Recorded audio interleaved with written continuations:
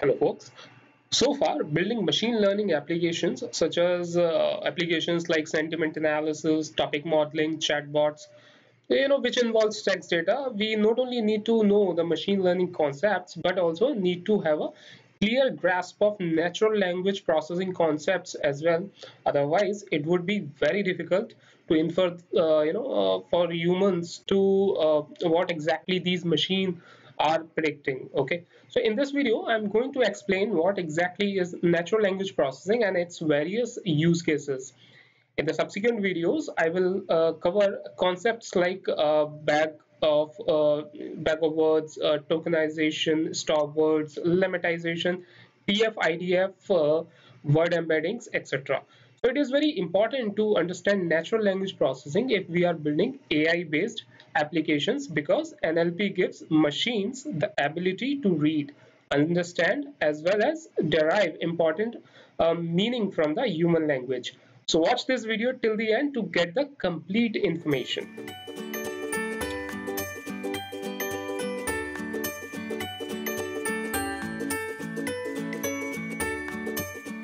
Folks, this is Nitin welcoming you to the AI University channel, where you can learn all your favorite digital technologies like machine learning, deep learning, AI, big data, Hadoop, virtual reality, and cloud computing. And you can acquire the related skill sets in order to advance your career in these fields. This channel takes on hands-on approach to build AI-based products and applications. So if you are new to this channel, consider subscribing to it. Or if you have already subscribed, then click on the bell icon to receive the notifications whenever I will release a new videos about these hottest technologies of 21st century. So whenever a person converses, whether in written English or spoken English, it carries enormous information, right? So this information contains tone, selection of words, topic of discussion, etc. Now, data generated from these conversations, discussions, or tweets are all examples of unstructured data. Unstructured data is one which can't be stored in the traditional row and column structure of relational databases, and that's why given name unstructured. These days, it is no longer about trying to interpret a text or speech based on its keywords. In fact, it's about understanding the meaning behind those words. That is, trying to find out figures of speech like irony and even perform sentiment analysis. The main problem with NLP or natural language processing is that of perception. So when we talk about perception, we have to start thinking about what intelligence really means. It is very important, and in fact, it is very easy to understand and predict human behavior using the textual information, but machine finds it hard to interpret this human language, and that's where natural language processing comes. Machines should be able to answer questions like, why does cricket teams play cricket in open stadium? Just an example.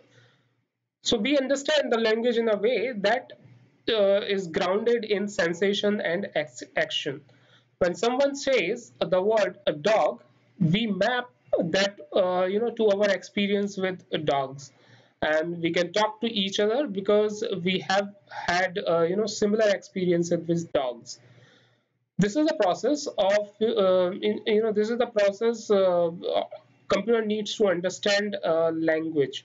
Natural language processing, or NLP, is a field of artificial intelligence that provides an ability to machines to read, understand, and derive the meaning from human languages. It is a field of artificial intelligence where machines can interpret human languages and provides a response in more contextual form. We can see that we have applications like Siri, Alexa, Google Assistants, which can understand our spoken language and provides a response or takes a necessary action. And with the boom in ways to access data and increase computational power, we can easily build these sophisticated NLP-based applications. Now let's move on to some of the use cases of natural language processing. NLP can help with lots of activities, and some of the applications are: number one is sentiment analysis.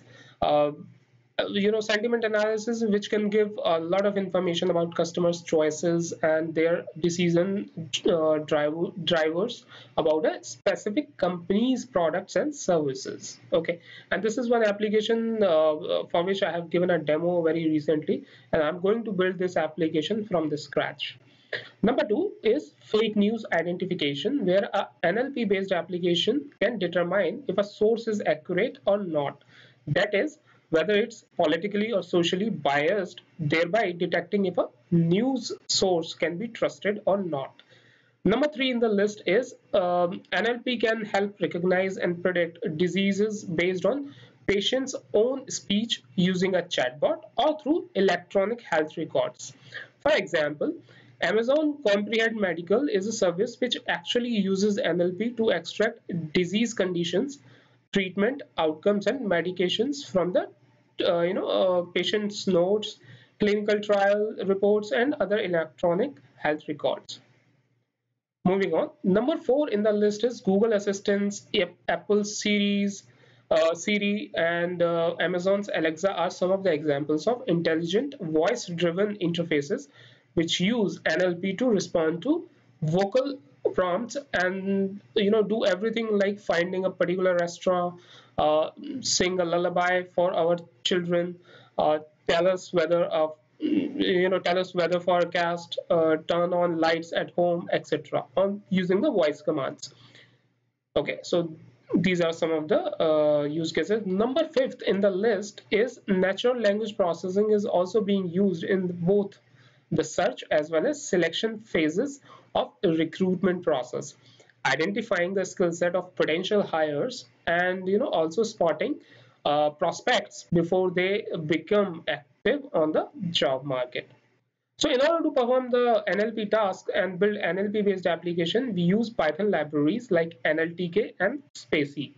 Using these libraries, we can achieve complex tasks or build complex models.